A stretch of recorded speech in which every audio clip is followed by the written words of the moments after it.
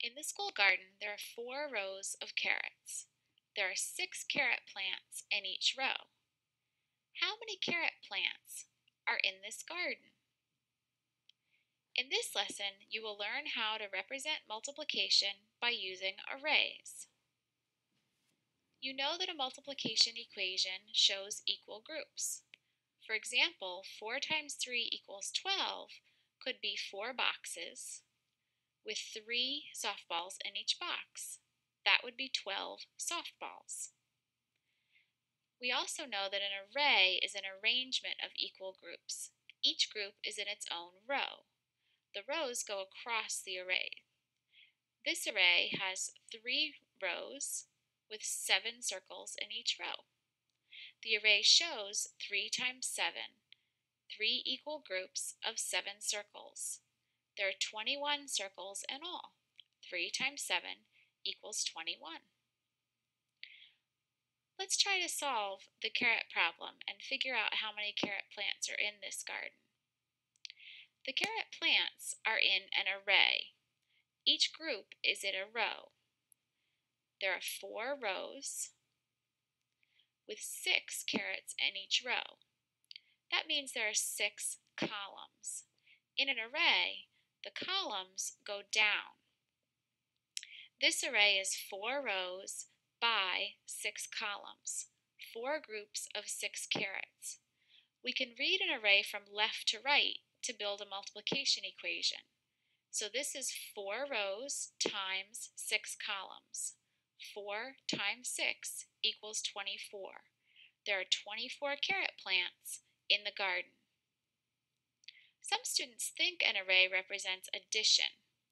This array has 3 groups of tomatoes with 5 tomatoes in each group, 3 rows, and 5 columns. 3 plus 5 equals 8, but an array does not mean to add the rows and columns. There are a lot more than 8 tomatoes in this array. In an array, we can add equal groups or multiply rows times columns.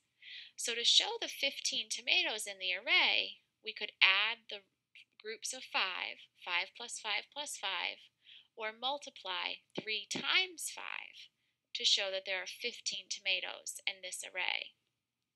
Here's a correct story to go with the tomato array. We planted 3 rows of tomatoes. There are 5 tomatoes in each row. 3 times 5, 3 rows and 5 columns.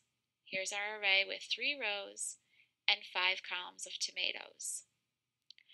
What would the array look like for the expression 2 times 7?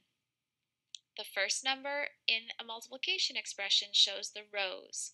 There are 2 rows. The second number shows the columns, so there are 7 columns. 2 rows and 7 columns. Here's 1 row of 7 flowers and a second row of 7 flowers. To write a story to match this array, we could think about having 2 rows of flowers. Rosie has 2 rows of flowers. There are 7 flowers in each row. How many flowers does Rosie have?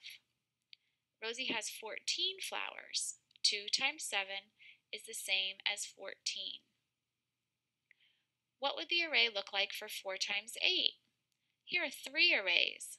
Let's decide which one matches that expression. 4 times 8 means 4 rows of 8 columns. The array of cucumbers shows 4 rows, and then a group of 8 more, not 8 columns. This is 4 plus 8, or 12 cucumbers total. It does not match 4 times 8. How about the corn array? Again, there are 4 rows, but there are 8 corn total in this array. There's only 2 columns. The corn shows 4 times 2, 4 rows with 2 in each row. It does not match 4 times 8. How about the red peppers? This array has 4 rows with 8 columns, 4 rows with 8 peppers in each row. That's the correct array for 4 times 8, and it shows us that 4 times 8 equals 32 because there are 32 peppers in the array. In this lesson, you have learned how to represent multiplication by using arrays.